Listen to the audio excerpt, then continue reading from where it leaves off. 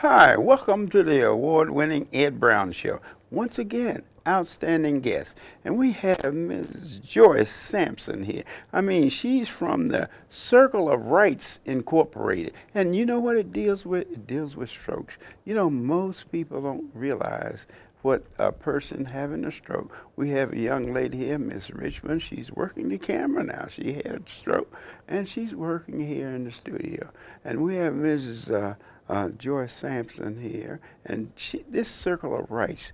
Mrs. Sampson, tell us, what is this Circle of Rights about? You're a program manager for the African American program development. That's your position. Yes, now sir. Tell us what you really do. All right, well, first of all, I want to thank you so much for having me on your show, because I believe that the more information that I can get out, it can prevent people from having strokes.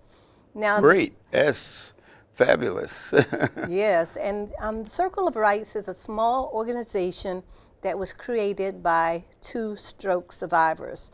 One had her stroke when she was 9 years old. 9? Yes. And the other one... First time I've heard of a person having a stroke at 9. Yes, yeah. The usual age, about 65. Right. That's what we all think. Yeah, well, that's what I was thinking. Yes. And you know, the thing is that young people today, in the last 10 to 20 years, the stroke is happening in younger people, school-age children, more often than in the past. And that has to do with the higher rates of diabetes among children. Type 2 diabetes is growing among kids, obesity, even high blood pressure, things like that. For young adults, they aren't taking care of themselves either. They're not getting physical fitness, their cholesterol is high, the high blood pressure, that's gone out of control.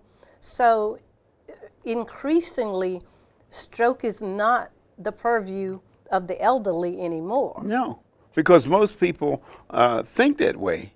And what's happening with your group now? What do you actually have programs that a person has to join, or how do you get people involved? This is how a lot of people don't want other people say, "Well, I had a stroke," you know. Well, you know, we try to find places where we have a captive audience, like to senior citizen homes, independent living communities, senior rec centers, and I try to get younger people involved so I can do more prevention. That's what I'm talking about. How do you get the educators to make them realize that it's just important for them to have someone lecturing on preventing strokes as anything else? You're right, because no one wants to talk about it. Right. My brother refuses my point. to get on my Facebook page, my stroke education page, because he doesn't want to hear it. Right.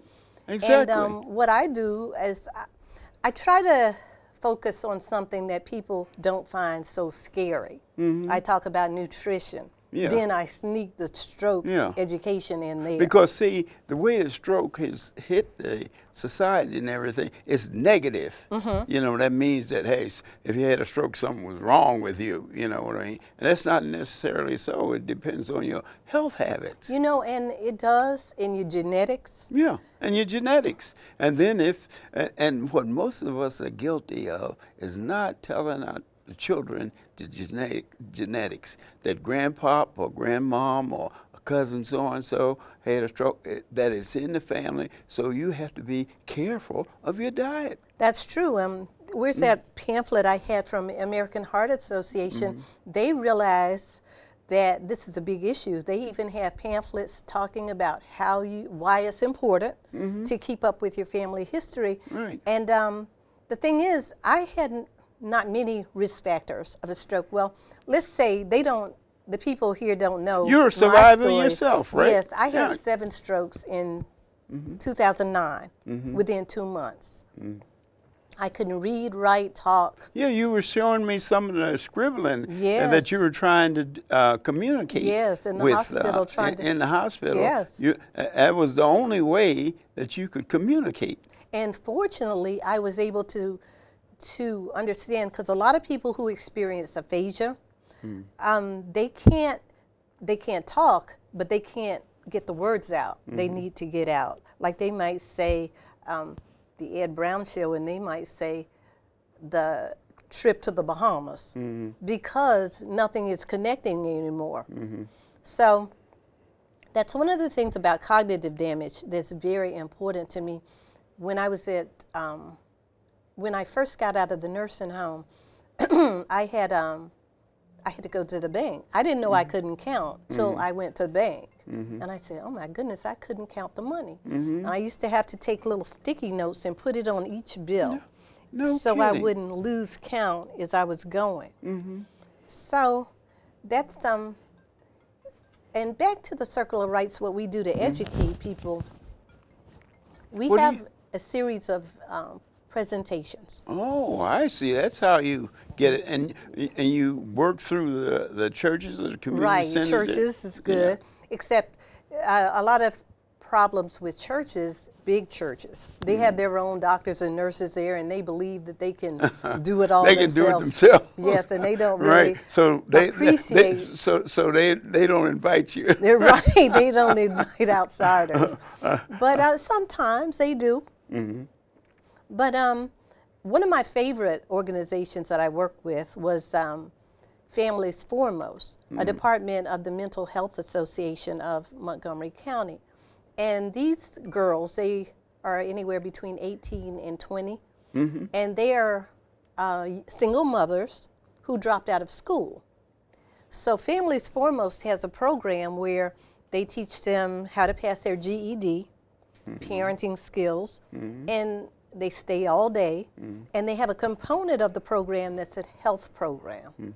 It's an hour long, and they invite different people from the community to come and give presentations. Well, I start with high blood pressure. Well, first I start with what is a stroke, statistics, and why it is so important to learn about stroke. And then one thing I like to start with young people is nutrition, because they are usually, well, young adults. Well, that's what I was saying. The young people, you know, we have made such a bad image of stroke to the point that people hide the symptoms. Right. See? And you know, with young people, when police see a young person having a stroke, they think they're drunk. Right. They put them in jail.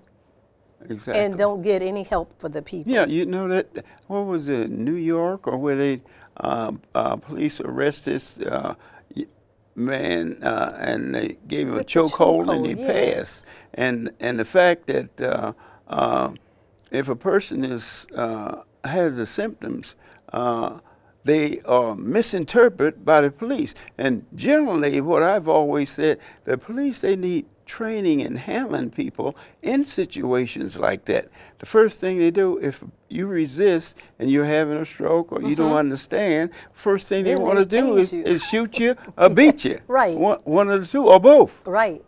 You know? And that's the thing that I emphasize, that the law enforcement, they need to have training handling. I mean, they like to be called professionals, and they professionals in that, but they do not have training in handling individuals that have problems like a stroke. Let me ask you something. When you hear stroke, what do you think that you're going to see? When somebody tells you somebody has a stroke and they come in, before they get there, what are the things that you think as a person that you're going to see, the evidence of it? The first thing is the physical evidence, and then possibly the speech.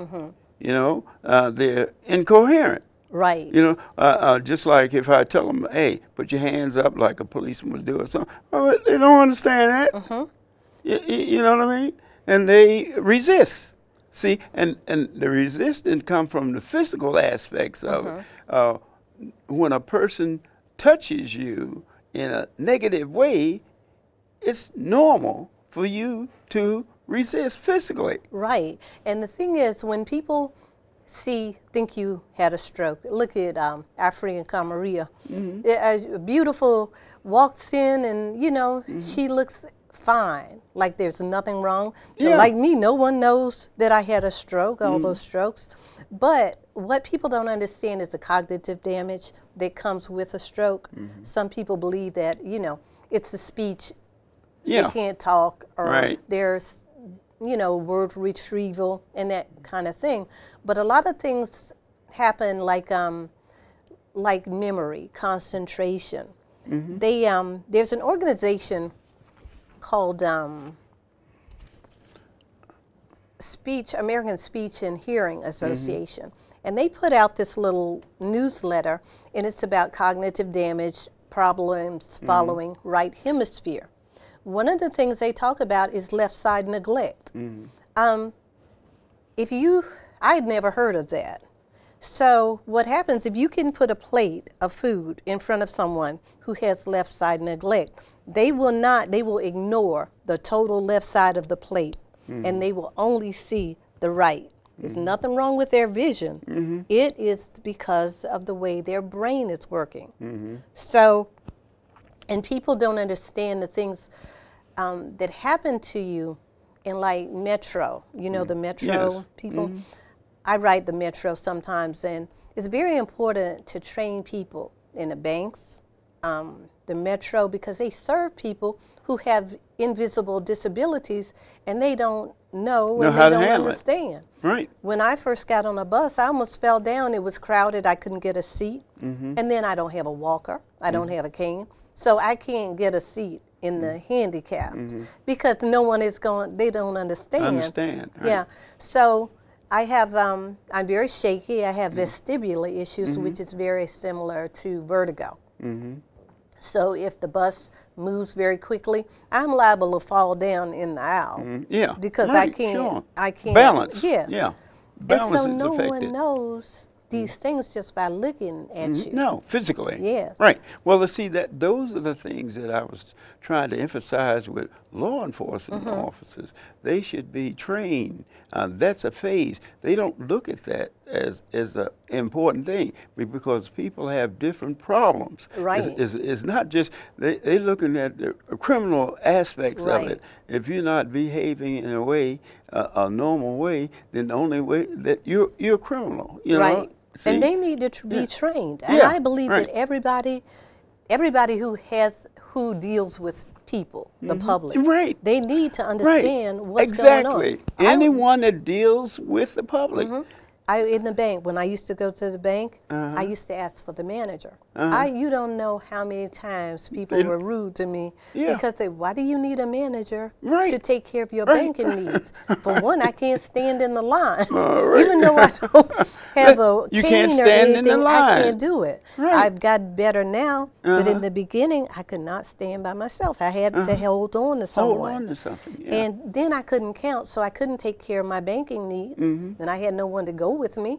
So I used to go to the manager. And the managers were very nice once I got to them. Yes. But it took... But usually the employees keep you away from the Yes. manager.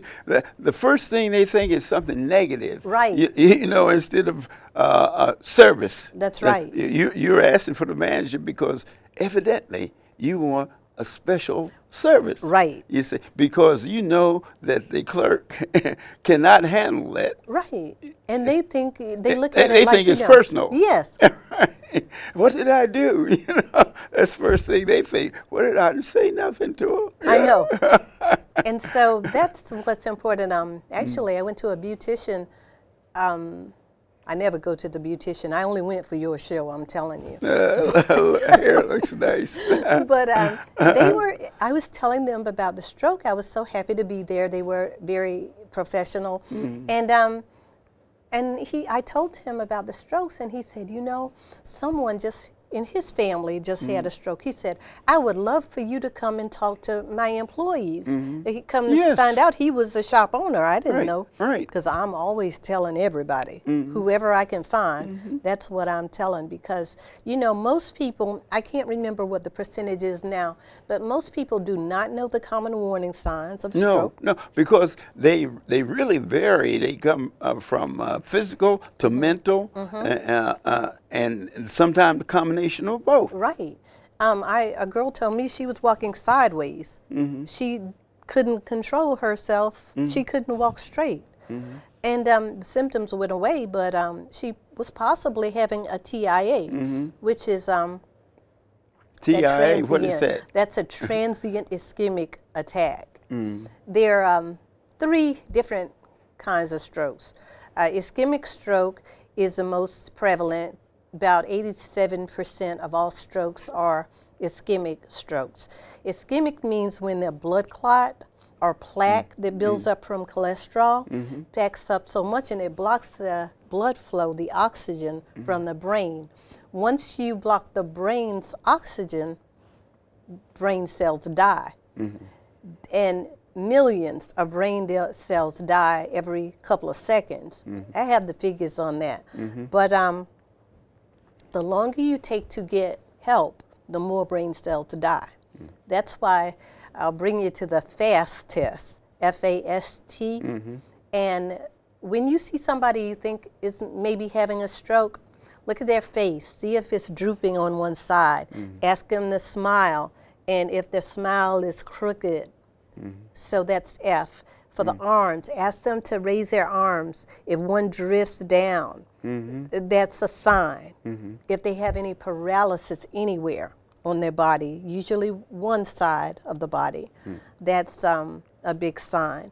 Now, time is crucial because you have between 2 and 3 hours to get to the hospital after the initial onset of symptoms because they can't give you the clot buster drug after that. So I'm not sure why they can't, but they can't. And the thing is That's the limitation on that then. And it depends on where you are. But really, you know, you could be at home. I was asleep when I woke up and couldn't talk. Yeah, right. I didn't even know.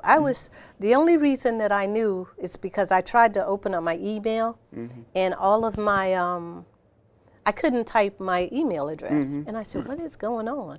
And so I figured it was my 3rd stroke though. So I knew that I needed you're I was used to it. You're similar to it. And so sensitive to yes, it. and so I said I better get out of here. So I left the house and I had a bad signal in the house. So I went outside. I called my sister, and I couldn't. When she answered, all I could see was that dead battery sound, and that was it. I could walk. I walked around the house to wait for her. I was afraid to walk on the sidewalk because I didn't know what was going to happen next. I didn't know if I was going to collapse. You know, and the thing is, your brain is functioning normally most of the time. So you know what's happening to yourself, but the brain is out of whack. It can't do anything about it. Red lights. I used to try to cross the street. I almost got hit by cars because I didn't know red. Well, I did know red meant stop, but the thing was, I had brain damage on all sides of my brain. And so when I saw red, a part of my brain knew that meant stop. But the part of my brain that was damaged, that controlled my movement. I see. It made me walk across the street regardless. Your balance was gone, huh? Well, the brain and the ears and the eyes, their communication was off. They couldn't deal with each other. And they said, okay, one side of my brain said, that says stop. The other side that controlled my movement says go walk across the street. So it made me walk, even though the other part of my brain was stop. saying stop. Yes, because it was so many brain cells had died, you know. Well, the medication, the doctor prescribed medication when you get these symptoms, or certain medications for certain symptoms, and things like that. How if a person has a tendency to have a stroke, the medication, how do they differentiate between what medicine to take? Well, because I'm not a doctor, I'm not going to try to answer that one. Yeah, but I'm just saying that's a problem that a person having stroke will have. Well, Even you if they know, have medication, they're in a position where they can't distinguish of one medicine may be for one thing and another medicine for something that's else. true. And then there's some drugs that have side effects that cause Right, you, make you more right. prone to That's having a stroke. yeah, That's why, you bring a good point. That's why it's very important. yeah. And black people do not like to go to the doctor. Right. They, especially black men. They have the They, environment that they come from. They generally that wasn't part of surviving, right, you it's know, kind of like police. and always going to the doctor mean money. Right, And exactly. see, they look in terms of money, because they've been deprived in this economic system that we have here. The economic system has a tendency to keep people in a lower economic This is true. bracket. And But due you, to slavery, the and minorities, they are still in that frame of mind. Is that, but really, they need to change that and have periodic checks. you know what is good about this?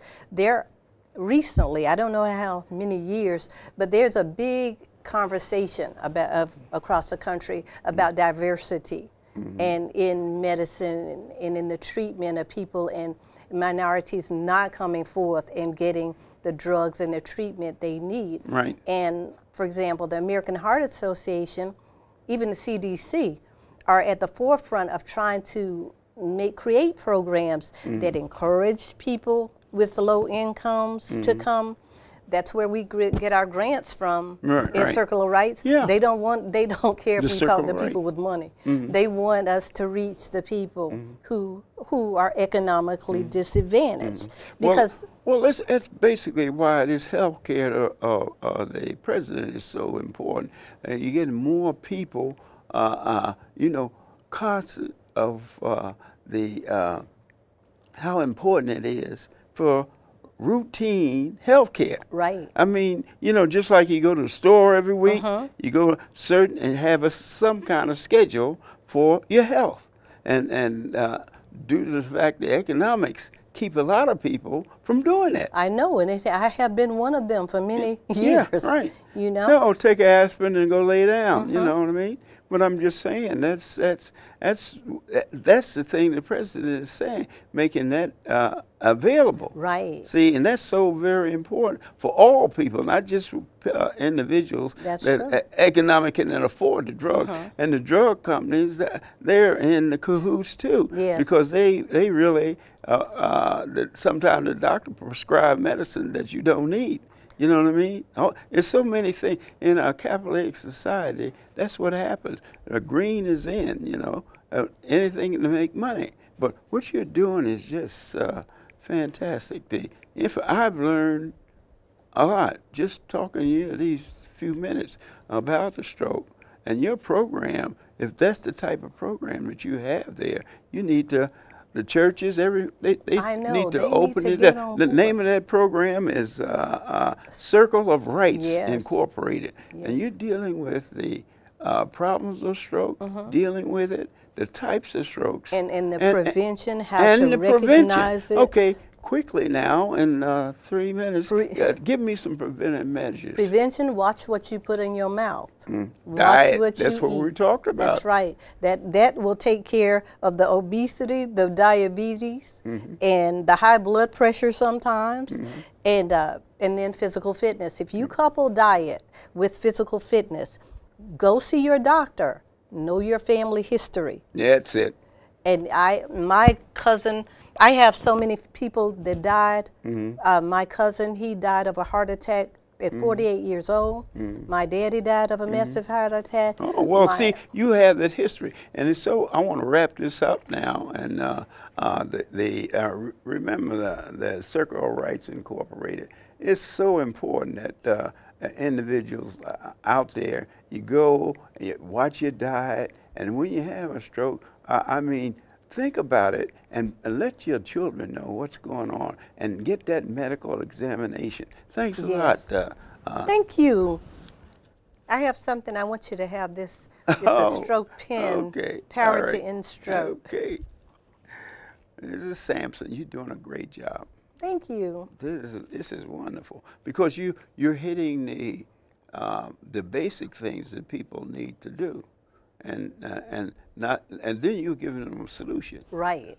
And that's important, yes. Great. This is great. Power to stroke. All right, thank you. Thank you so much. Okay. Can you consent with me? Imagine what you'd see if every child had a book to read. So the mission is for us to get a book to each and every child. So let's join hands, book people unite. Unearth hidden passion. Come on, we'll have a good time. One book could be the first thing that helps to change a life. People unite. Read to a child today and spark a lifetime of ambition.